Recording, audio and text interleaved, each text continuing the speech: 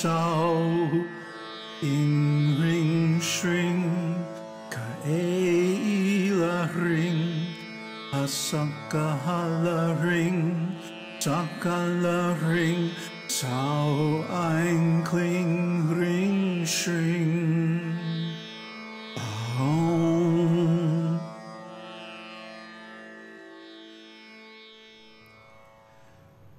Namaste. So I wanted to share something. We had a wonderful conversation on the community chat site today amongst some of the sadhakas. And the topic of this conversation, well, it ranged over several different subjects, but the main topic was identity. Who am I? How do I know who I am? Who am I in different contexts? And how do I establish, or how do I recognize, or how do I determine my identity? This is a very important point. I mean, in the ultimate analysis, all identity is false. All identity means that one is an individual different from the Supreme. And of course, from the highest point of view, that's simply an illusion. But most of us are stuck in duality. And what that means is we consider this identity, this empirical self, to be real. And we consider the world to be real. And that's where all the trouble starts. Because from the very beginning of our life, we have people telling us who we are, isn't it? From being a little baby in the crib, the mother is telling you, I'm your mother, you're my child, your name is such and such, the family is such and such. And we live in this place, and we are this kind of a family, and so on like this. All of these are terms of identity. All of these ideas and concepts tell us who we are. But wait a minute. If we accept an identity that's given to us by somebody else, that person then has power of beingness over us. After all, if they give something, they can also take it away. Like your boss at work. You are the manager of the such and such division. But if you don't perform properly, or even if he's just having a bad day, you can be fired. Just like that. Get out. So those who give beingness, those who give identities, can also take them away. And this is the danger. See, that, I was just reading this morning, and there was a psychological analysis of executives in New York City. There was this one conversation of one psychologist talking to another. And one psychologist was saying, I have so many high-stress executive clients, and they're in so much pain and suffering because of their jobs. So I say to them, well, why don't you just quit? Right?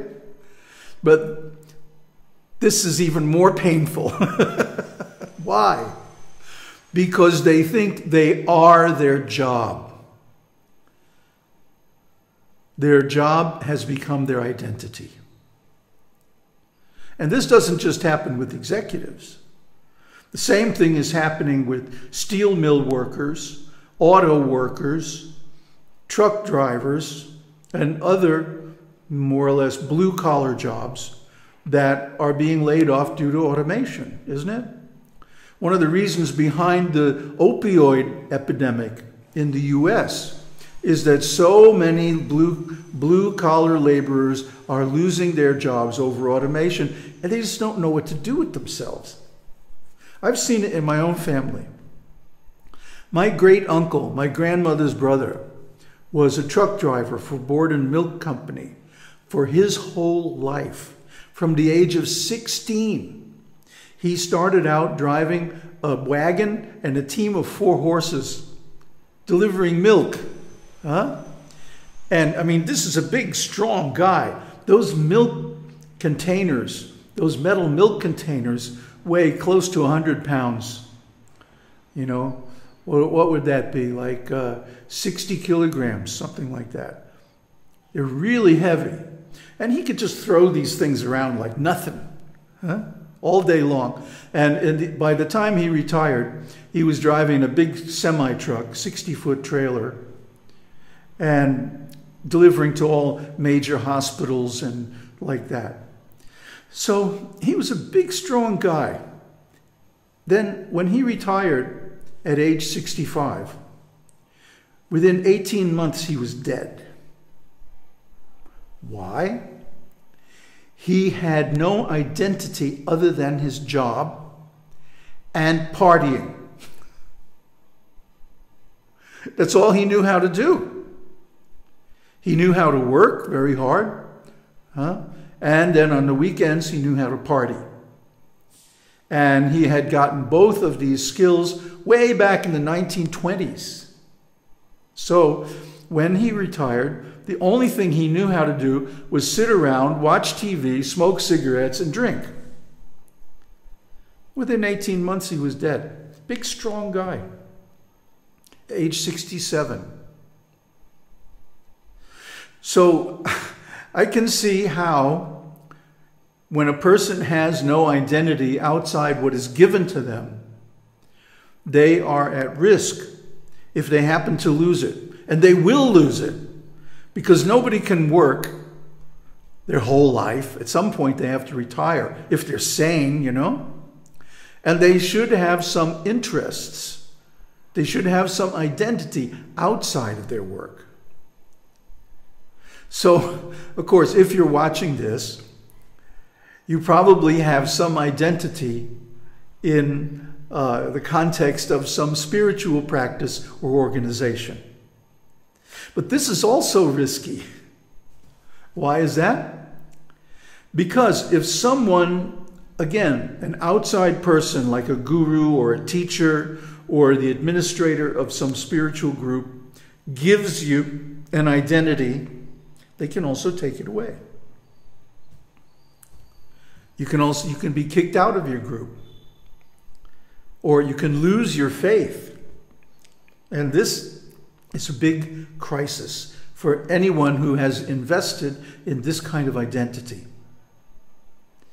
Because as we have discussed many, many times on this channel, in this day and age, all religious organizations beyond a certain size become corrupt. And the reason they become corrupt is that people's character in Kali Yuga is so weak that they cannot resist the temptation to abuse power. And the power to grant beingness, to give identities, is also the power to take them away. And anyone who's been part of a big organization of any kind knows that the leaders and administrators use this power, and sometimes they abuse it. Well, they can't really help themselves. The abuse of power comes along with the structure of a hierarchical organization. So we found this out the hard way. After serving my Adi Guru, my spiritual master, for over 25 years, I decided to go independent because I felt I could do a better job than the people who were running his organization. And what I found out, make a long story short, is that as long as we were following this model of a hierarchical organization with a guru and teachers and administrators and then the congregation and all like that, the same problems will come up again and again. You can't escape it. It comes along with the structure, with the context. As we have said many times, and our research revealed, when we were trying to understand the disaster that happened in that group, context creates meaning. And what is identity? It's a type of meaning. So as soon as you bring in a context that one person is better, higher, more advanced, or whatever, at that point, you also sign up for the problems that go along with that. So after researching for many years and traveling all over and studying many different paths, we finally discovered the Sri Vidya. The Sri Vidya is very wonderful because in the Sri Vidya scriptures, there is no hierarchy. It's you and the Universal Mother. In fact, the Universal Mother is you. Everything that you could identify as myself, my identity, who I am, is actually her. Your body, your energy, your intelligence, even your consciousness. She's called Chit Shakti. Chit means consciousness. So if she is Chit Shakti, then who are we? Well, and this is the train of thought that leads to the realization that aham brahmasmi, I am Brahman. I am not an individual. I am not separate. I'm part of the whole. There's nirguna Brahman, without qualities, and saguna Brahman, with qualities. So in other words, whatever is there, whatever we perceive, or whatever is existing, is Brahman. Maybe it's Brahman without qualities, like pure awareness, Shivoham. Or maybe it's the world and all these objects called Jagrat, meaning so many things. That is also Brahman. It is Brahman covered by Upadi, different qualities that obscure and obfuscate its real nature, but it's still Brahman. So, Brahman or God is supreme, whether in the inner world or the outer world. And the way we get ourselves into trouble is that we take on an identity, and then we get involved in the process of becoming, which we've gone over again and again and again in many, many series on this channel. So the answer to the problem of identity is to gradually purify one's identity by spiritualizing it. In other words, rather than identify with one's job or family position or body or name or something like that, one identifies in karma yoga as a servant of God, in bhakti yoga as a lover of God, in raja yoga as one who is trying to realize God, and in ajatavada as aham brahmasmi. And this is the stage where all problems disappear, where all suffering is lost. The Buddha was once asked, what have you gained by all this meditation and renunciation and all this stuff? And the Buddha says, I haven't gained a thing. But I have lost my anger, I've lost my attachment, I've lost my suffering, I've lost my ignorance. You see? And because of this, then there is no more birth. There's no more bondage to the material world. One becomes free. What that means is the subject of a whole nother discussion.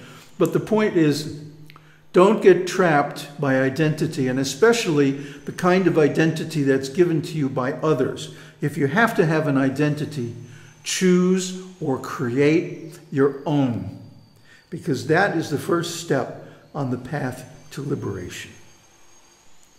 Om Tat Sat. Om Shakti Om.